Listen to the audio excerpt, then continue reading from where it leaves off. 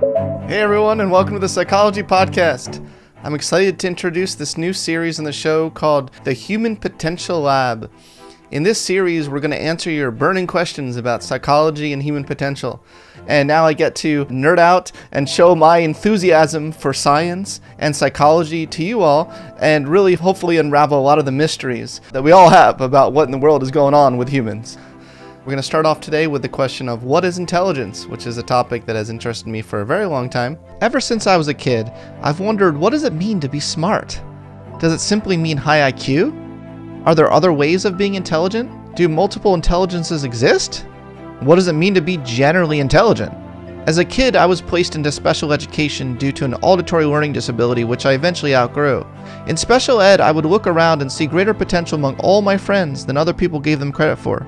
This ignited my passion for understanding intelligence, which carried me through to college, where I started to scientifically study this fascinating topic, and I've been studying this topic ever since. In today's episode, I'm going to focus just on the facts and the science, and attempt to show you why this topic really is so fascinating and so important to study for a broader understanding of how to unlock the potential of all people. So without further ado, here is your first episode of the Human Potential Lab series.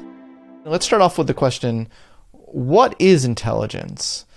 And acknowledge, first of all, that in different cultures, people have viewed intelligence in different ways and have defined it in different ways. So in Chinese philosophy, the Confucian perspective emphasizes benevolence and doing what is right.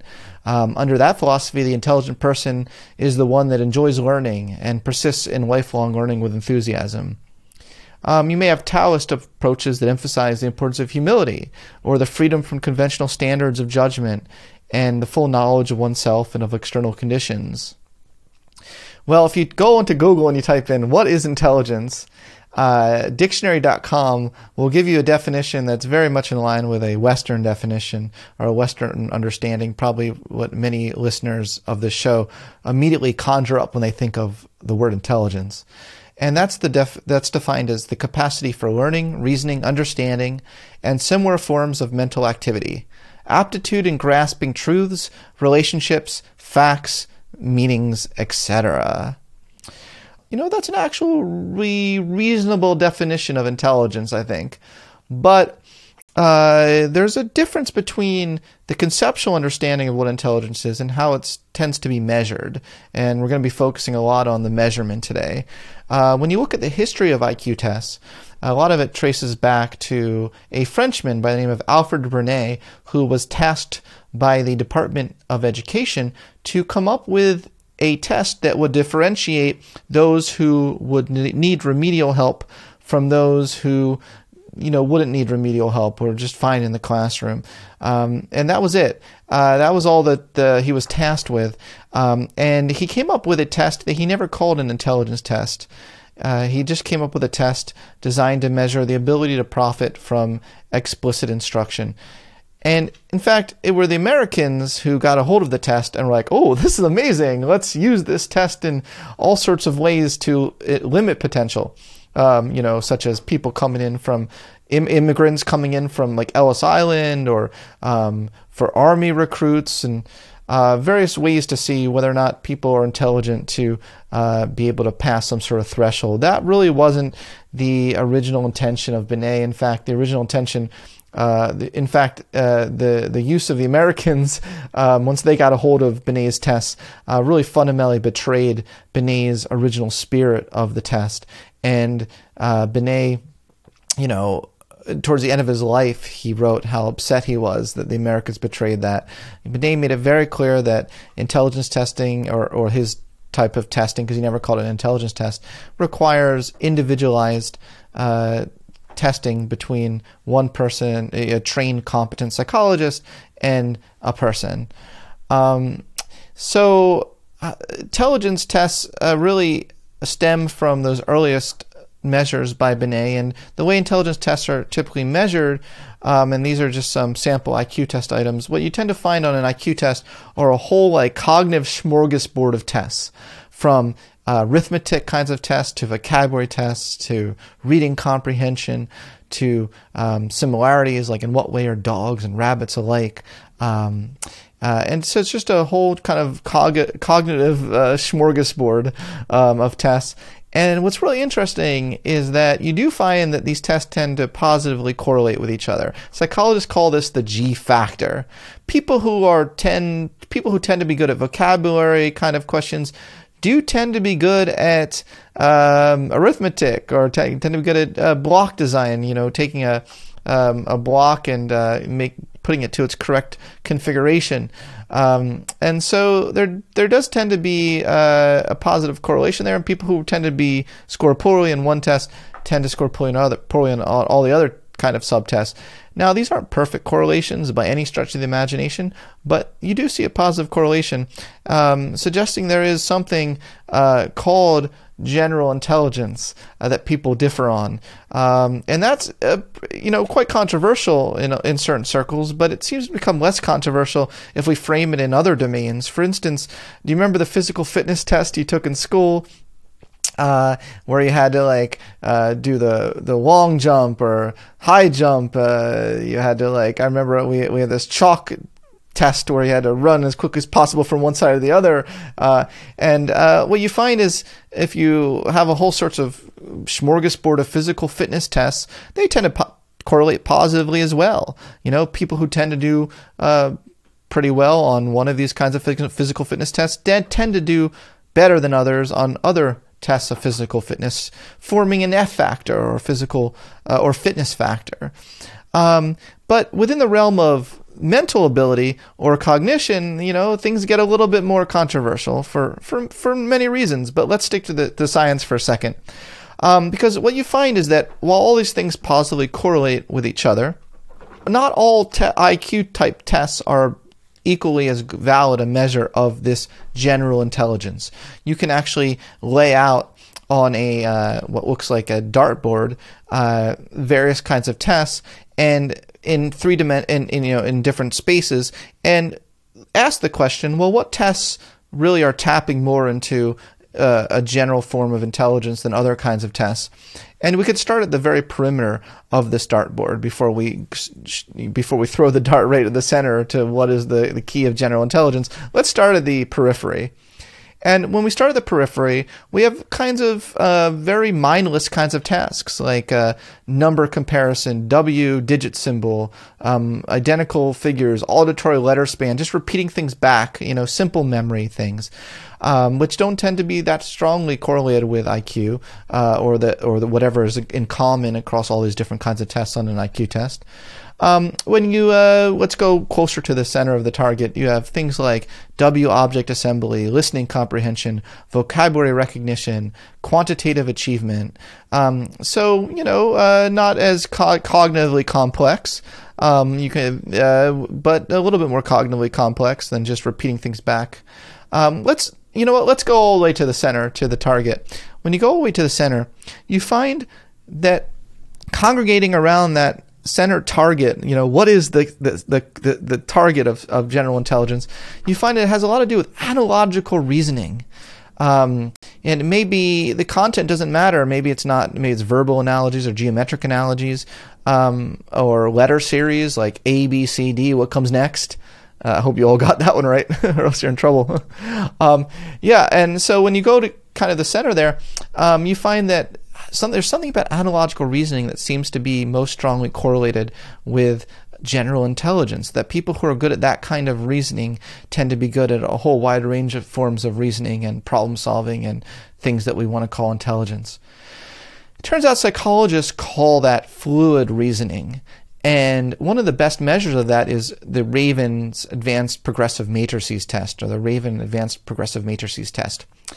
And this is just an example of a Raven's kind of item. For those who are listening to this just on the auditory podcast, you might want to watch the YouTube video for the videos for the slides. But what you see here is that you have a sequence of geometric figures, and you have to fill in the missing piece across and down. And I've highlighted here the answer. So usually in my lectures, I ask my students or ask people to kind of figure out the answer, then I'll give them some time to come up with it. But today I'll just show you the answer. And I'm sure most of my listeners here would have figured this out. You're all very smart people, but this is you're all smart in terms of fluid reasoning, I'm sure.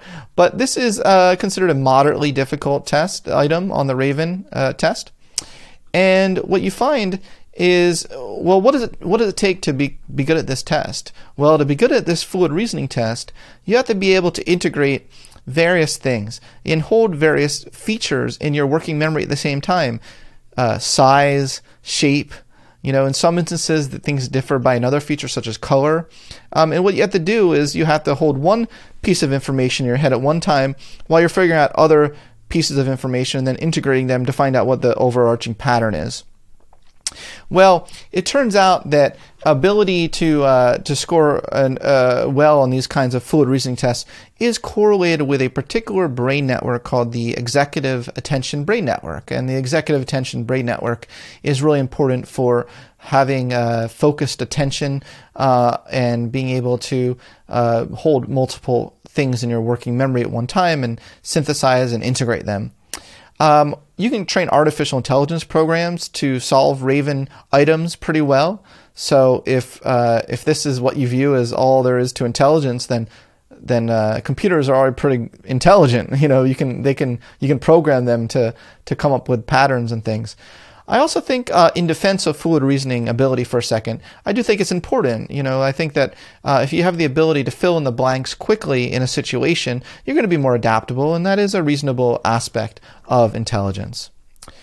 So let's ask the question, what is it correlated with? Well, this kind of ability is pretty strongly correlated with school achievement.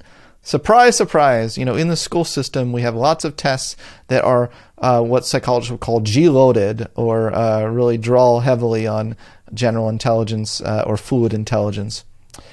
Some people, by the way, think fluid intelligence is synonymous with general intelligence, whereas others argue that general intelligence comprises fluid reasoning as well as knowledge, like what's called crystallized intelligence. And more on that in a second, because we're getting ahead of ourselves. But when you look at the correlation between IQ and academic achievement, what you find is there is a pretty strong correlation. People who tend to score higher on IQ tests or measures of general intelligence do tend to do better on school tests and do tend to be better at standardized tests of academic achievement.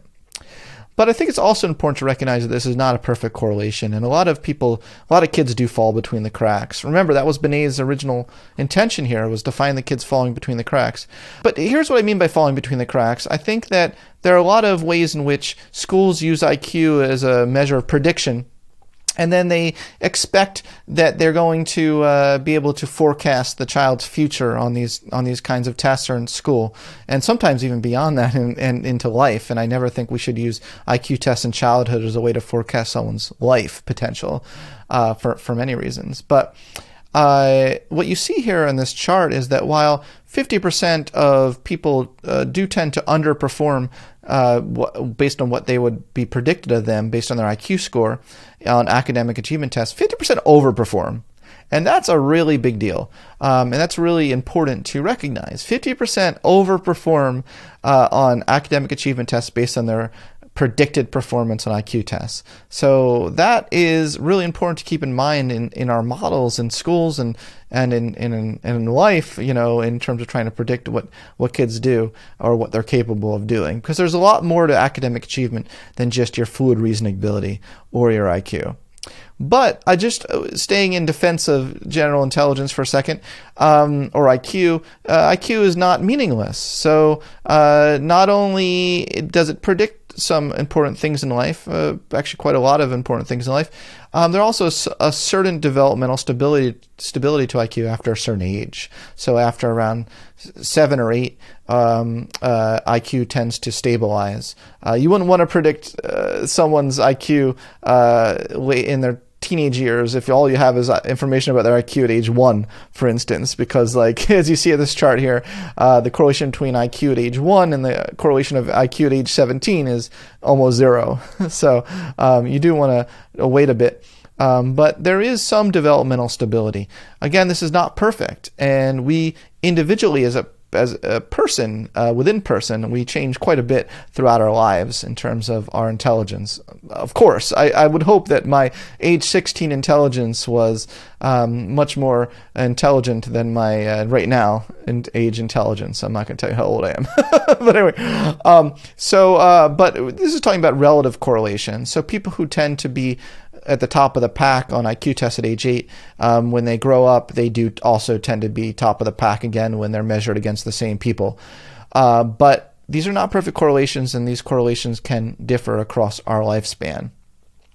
Psychologists have expanded our notion of intelligence, though, beyond general intelligence. And this is where we start to get into the fascinating multiple intelligences debate, because psychologists have argued that we should actually view intelligence as a hierarchy, with G, or general intelligence, at the top of the hierarchy, and underneath of that, some more broad abilities like fluid reasoning, knowledge, some referred to as crystallized intelligence, maybe auditory processing, visual, spatial ability.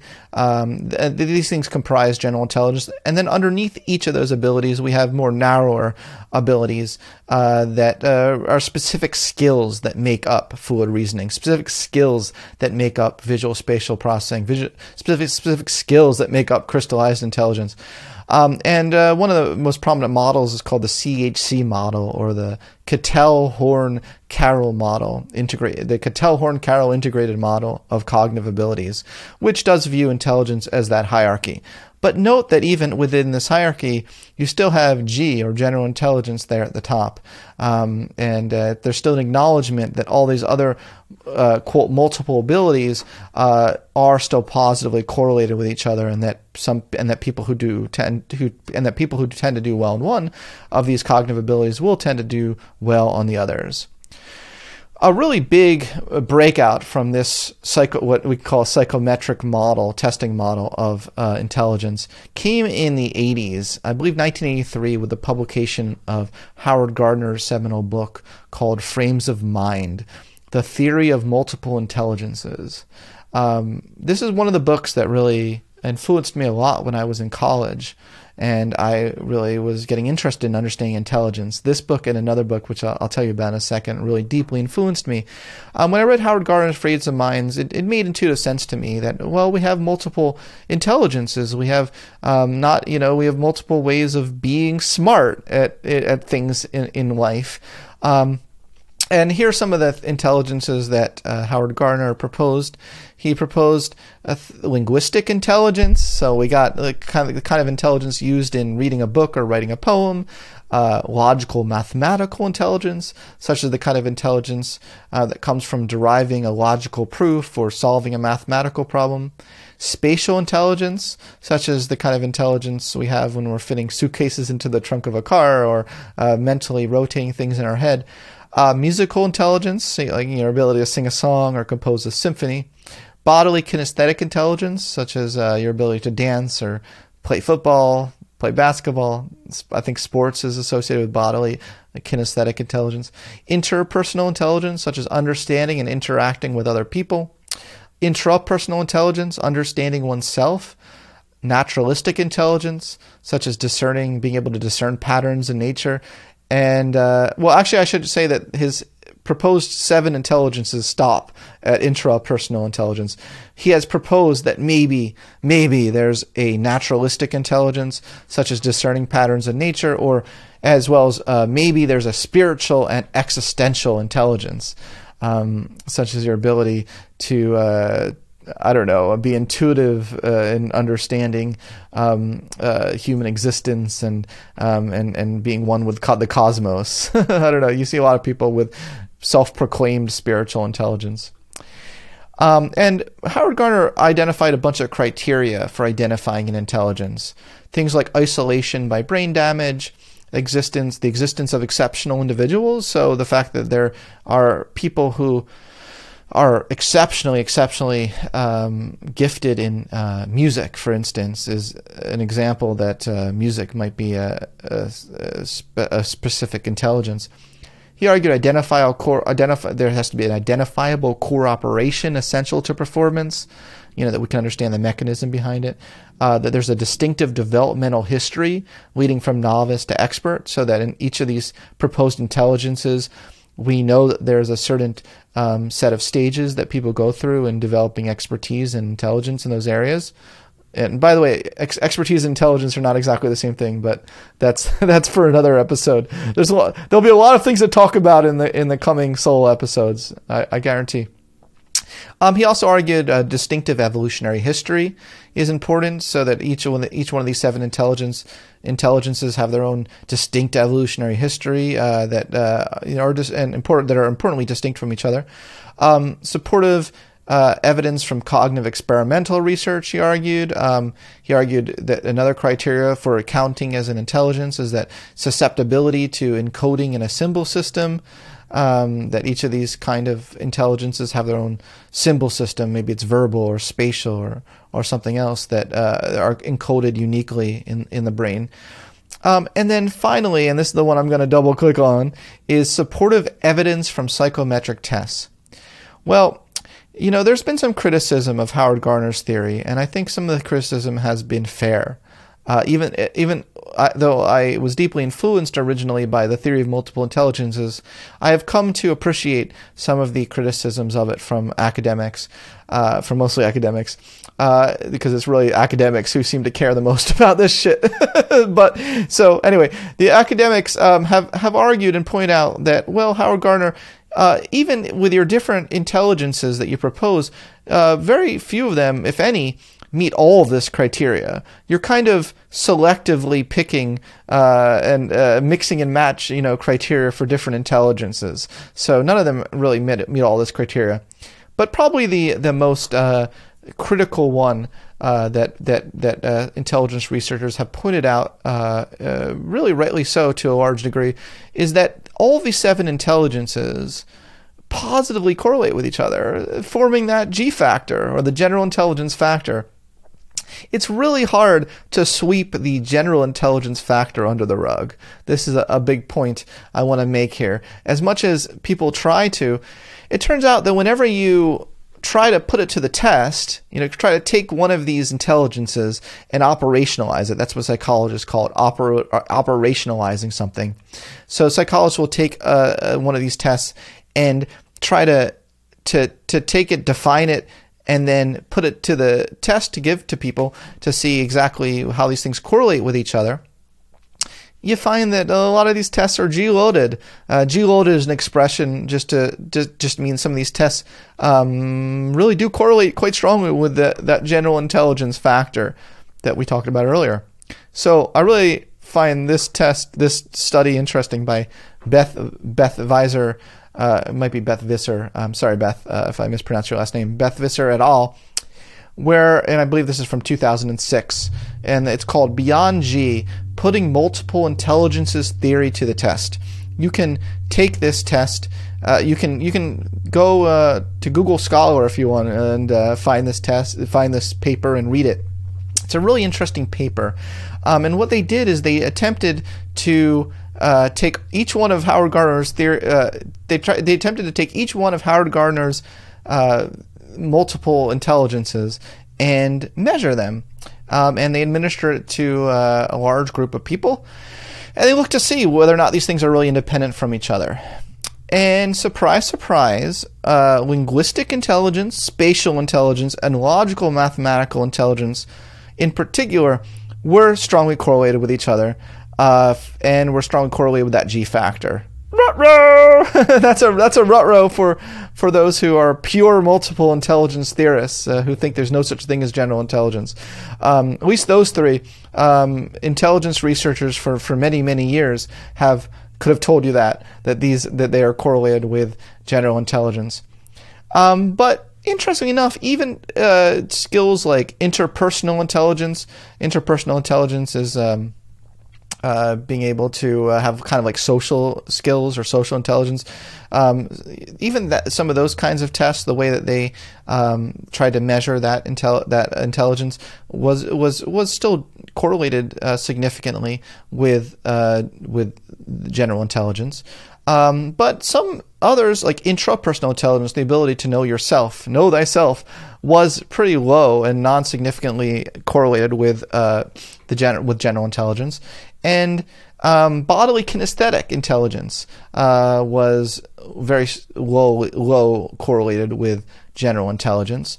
And music, some musical skills such as rhythm ability and tonal ability that they picked out were quite low in their correlation with general intelligence. Interestingly enough, naturalistic intelligence, which remember I argued was a candidate intelligence in Gardner's model, showed a pretty strong G loading or correlation with general intelligence. But I think that's because the way they measured naturalistic intelligence was really, in my view, like measuring three-dimensional rotation ability or visual spatial reasoning. Like one of the tests was called diagramming relationships. And therefore, it's no surprise that that's G loaded or correlated with general intelligence. But musical, bodily kinesthetic, and intrapersonal intelligence were not that strongly G-loaded, suggesting that Gardner was partly right. But he was also partly wrong in saying that all of the 7 intelligences are really completely independent of each other, and that there is no such thing as general intelligence, and that doesn't make sense to talk about general intelligence. He was partly right and partly wrong. The Psychology Podcast is sponsored by BetterHelp. When you're at your best, you can do great things, but sometimes life gets you bogged down and you may feel overwhelmed or like you're not chilling up the way that you want to. Working with a therapist can help you get closer to the best version of you. I know when I'm not feeling in control of my life, I can feel very constricted, and every little thing seems like a big chore. I can also get irritable and not appreciate all the good in my life. I have found that therapy is a great way to help you feel more in control of your life. And if you're thinking of giving therapy a try, BetterHelp is a great option. It's convenient, flexible, affordable, and entirely online. Just fill out a brief questionnaire to get matched with a licensed therapist and switch therapists anytime for no additional charge. Personally, I find it really helpful having therapy with someone who can offer unconditional positive regard and who can give you insight into your own patterns of behavior and help you break free from the prison of your mind. If you want to live a more empowered life, therapy can get you there. Visit betterhelp.com/psychpodcast today to get 10% off your first month. That's betterhelp.com/psychpodcast. I now want to turn my attention to the theory of successful intelligence by Robert Sternberg. Do you remember earlier I said there were 2 books in college that really, really deeply impacted me and deeply influenced me in inspiring me and wanting to study intelligence and human potential. And that, the second book was Successful Intelligence by Robert Sternberg. When I read this book, by the way, his subtitle is How Practical and Creative Intelligence Determines Success in Life. Now, when I read this book, I was super inspired. I was like, wow, this is what I'm going to do the rest of my life. I want to study intelligence. I want to know everything there is to know about intelligence, and particularly multiple intelligences. I really resonate a lot with particularly him talking about creative intelligence. And we'll do another episode later on about creativity and whether or not there are multiple creative abilities that exist. That's a topic for another day. But interestingly enough, Robert Sternberg included creative intelligence as part of his model of intelligence, and he also included practical intelligence, or like street smarts, as a particular aspect of intelligence. I think that is really quite interesting that he included these, and I really resonate with that a lot. You can really think of a lot of people with a lot of street smarts. People maybe grow up in the ghetto, grow up under very difficult situations in life, under a lot of stress, who are really able to adapt, and maybe that doesn't correlate necessarily with their IQ or with their analytical intelligence. By the way, that's the third intelligence, analytical intelligence. Analytical, creative, and practical, he argued, together comprise successful intelligence. He argues that some people could be as good as can be on these kind of analytical IQ type tests, and not be very creative, and also maybe not have good street smarts. There's some actually really interesting research coming out recently showing that what they call stress-adapted people are good at all sorts of kinds of tests that are uncorrelated with IQ. That people who grow up in very stressful situations as child that are very unpredictable and chaotic learn to adapt in very important ways. And the question here, as the question that we have for Howard Gardner's theory as well, is, do we want to call these things, these extra things that go beyond analytical intelligence, do we want to call them intelligences? This is the question. This is the $1 million question. At the end of the day, maybe you'll just say, well, this is just a semantic argument. This is just the kind of thing that only nerdy academics care about. Who cares whether it's intelligence or a talent? But in terms of our theories of intelligence, it matters, and our operationalizing of these constructs in academic papers and how we test them, and I also think conceptually it matters in terms of how we treat kids and how we view their abilities. Do we view only a certain subset of cognitive skills as the true intelligence, and all the other things are just talents, or not? I am still on the fence with this one, to be honest. I still am trying to keep my mind open about this. Do we want to call bodily kinesthetic intelligence a talent or an intelligence? Is it an intelligence? Is someone who's a good dancer but can't reason their way out of a cardboard box intelligent? Maybe they're intelligent at dance, but that it doesn't seem to mean the same thing as being generally intelligent across different domains. Being domain general in your intelligence, being able to be quick and reason and deep and thoughtful, and adapt to multiple situations. Just doesn't seem to be the same thing. What about music intelligence? Well, do we want to say that someone who's good at music is necessarily talented, or is necessarily generally smart? My mentor, Nicholas McIntosh at University of Cambridge, may he rest in peace, he often made the point about sports, and because he's British, he was at the University of Cambridge. Because he's British, he used the example of cricket, but he's like, surely we can all distinguish between the talented cricketer who's dumb and the brilliant cricketer who maybe is not as talented. I don't know. Do you think, think to yourself, can you make that distinction?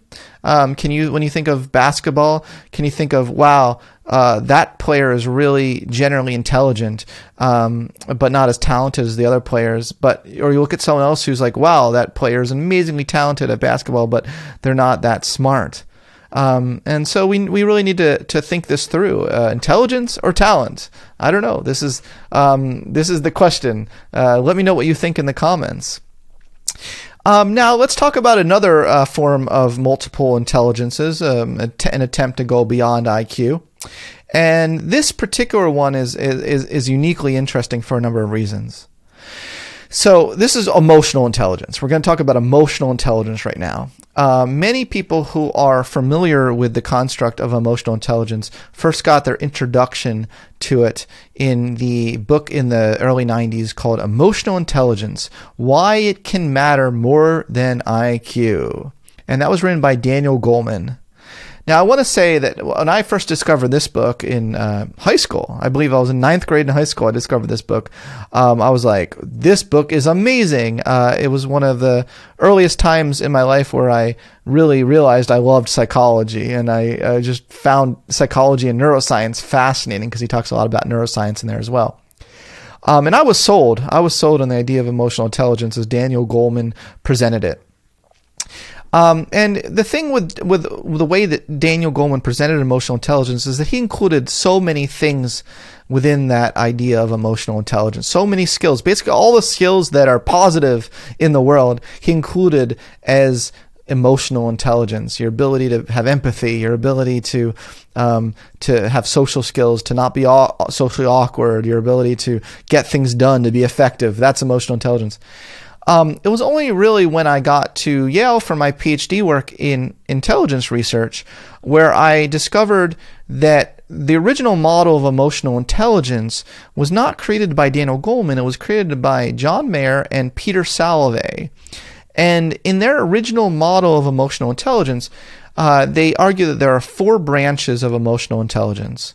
One branch is the ability to perceive accurately, appraise emotions, and express your emotions accurately.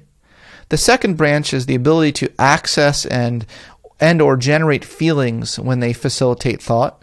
The third branch is the ability to understand your emotions and as well as the emotions of others and have emotional knowledge. Know that when someone's feeling angry, you understand that that's anger.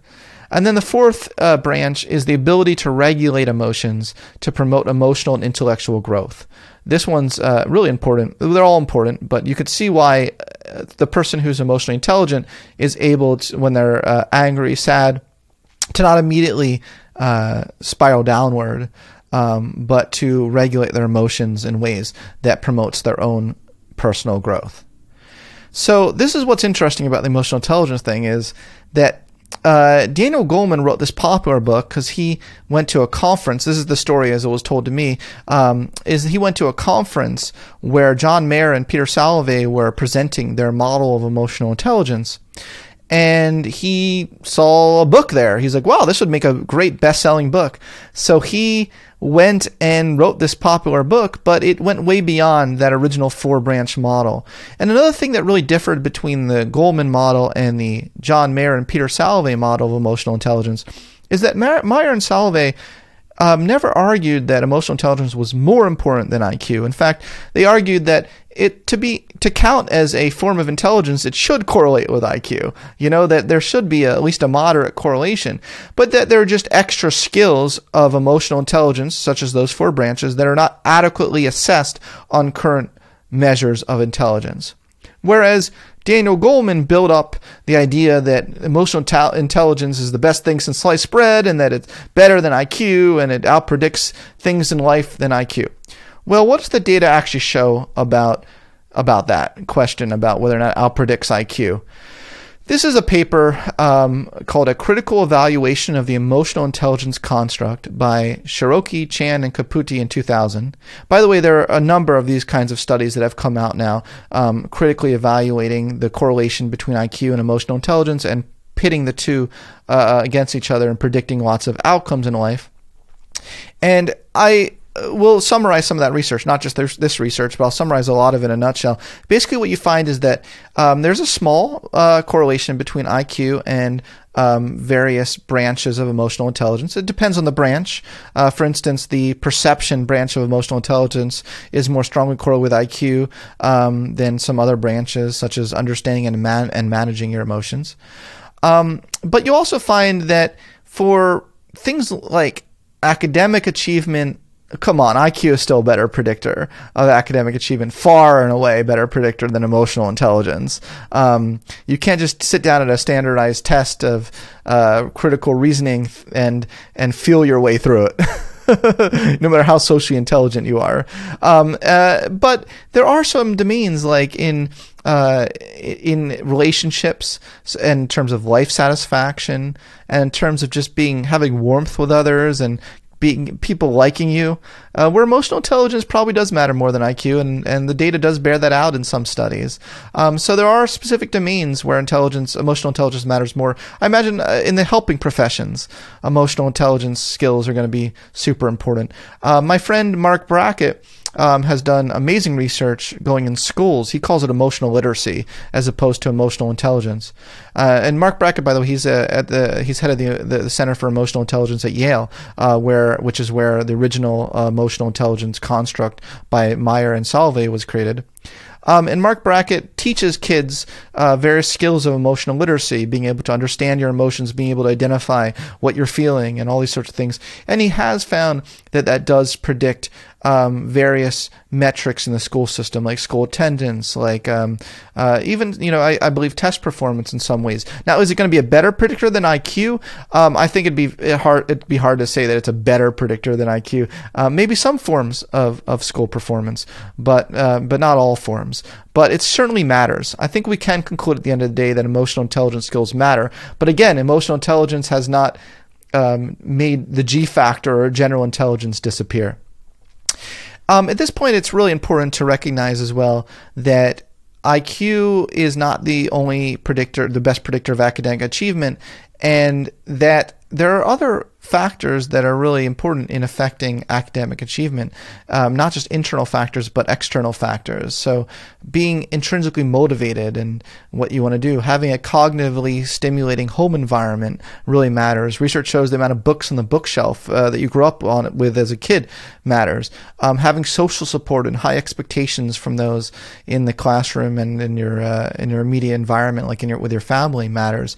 Having opportunities for academic enrichment really matters. Being able to learn active learning strategies such as taking notes and going to the teacher after class really matters. Having self-control, self-regulation, a lot of these things that come from emotional intelligence, and then also having creative thinking or ability to address problems from many different angles is very important for achievement in life, as well as academic achievement. But something I've been criticizing is that if you look at a lot of the models of gifted education in our school system and how, who is the gifted child? How do we identify giftedness? You tend to find that there still is a predominant focus on IQ testing and standardized achievement tests. And that is still very much the focus in terms of identifying you for giftedness above multiple specific abilities or talents, whatever you want to call them, specific intelligences or specific talents. Creativity, much less so considered important in the idea of what makes a gifted human. Leadership ability, much less.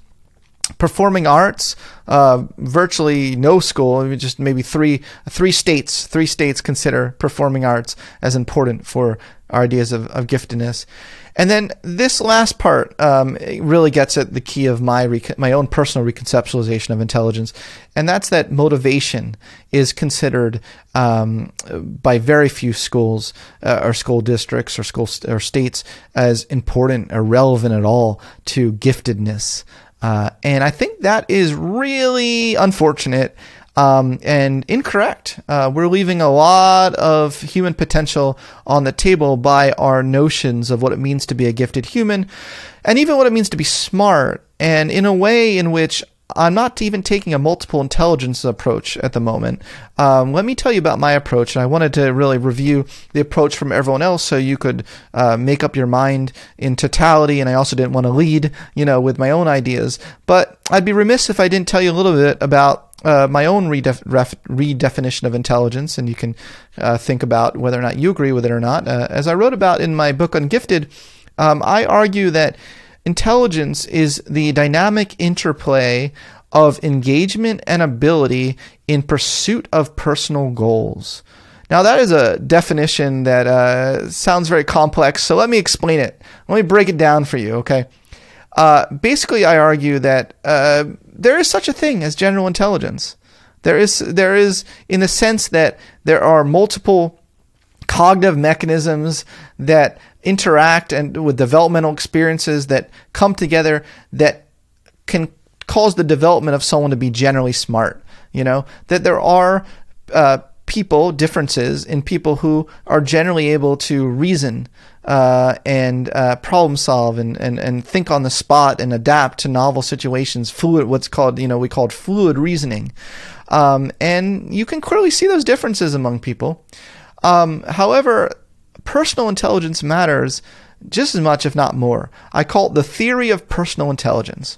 I argue while general intelligence is not something I'm ignoring as important, there is a certain kind of intelligence that seems to come about when we're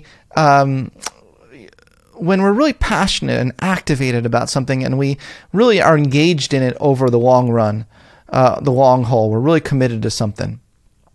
Really, truly committed to something. There's a certain intelligence you can only see when we give people a chance to realize their personal goal over a long period of time. And we also recognize that there's a dynamic interplay between ability and engagement. In that when we gain more skills and abilities, our engagement rises in that domain. We get more interested in what we're doing. And the more that we get interested in what we're doing, the more our ability increases. These things work together.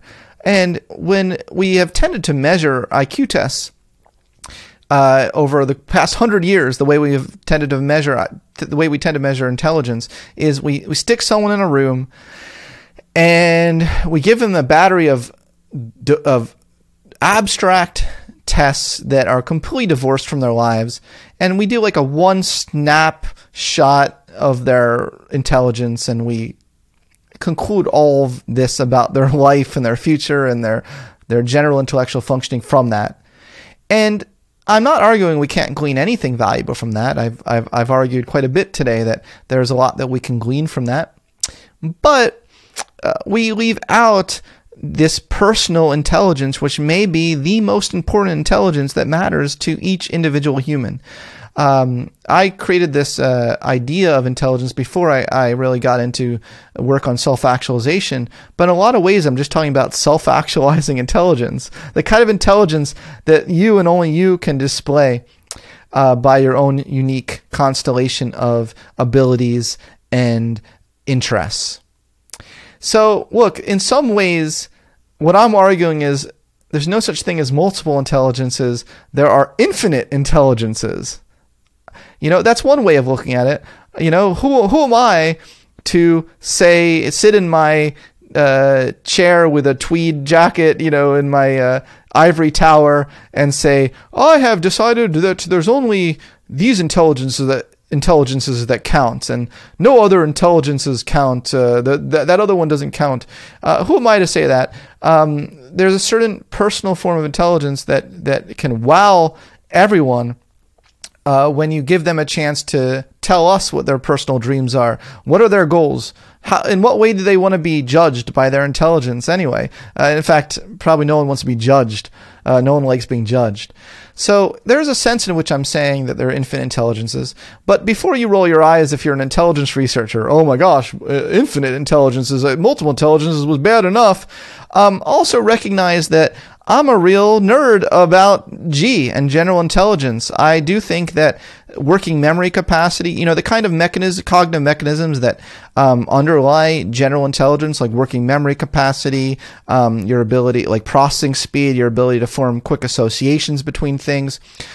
These are important skills, and that people do differ in each other on those skills and in fluid reasoning.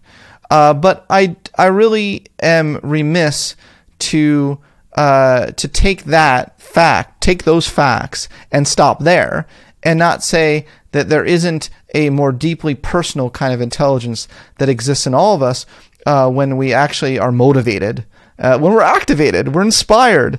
I know personally that when I'm uninspired by something, and you stick a test on me, I can look pretty dumb. But then when I'm activated, like I am right now, like I am today, in my excitement in explaining to you all the fascinating mysteries of intelligence theory and multiple intelligences, I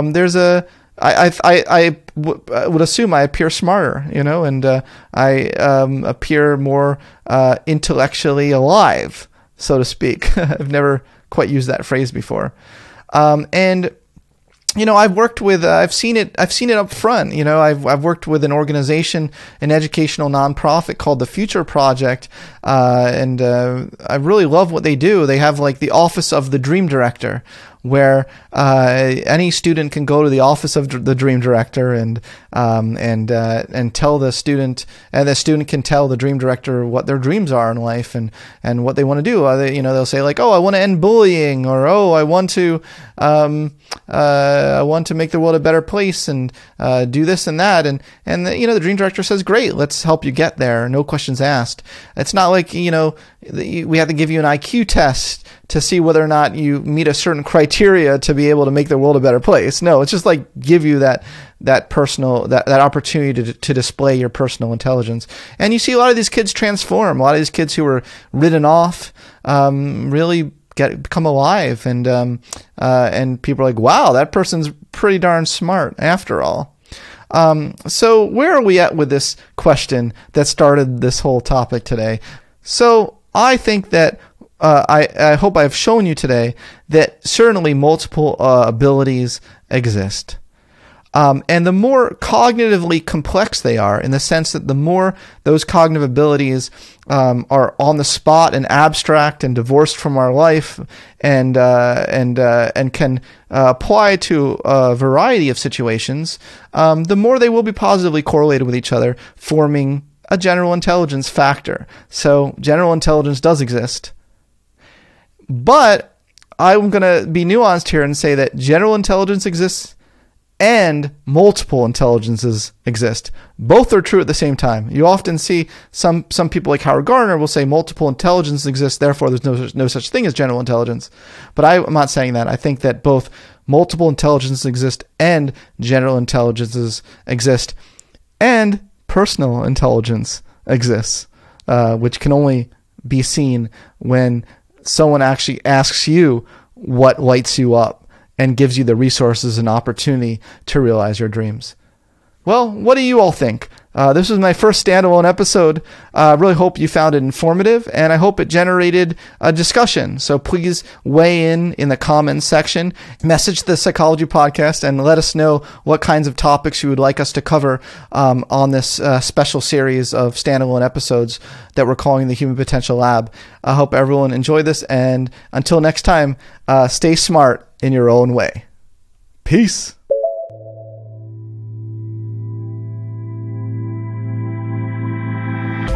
Thanks for listening to this episode of the Psychology Podcast.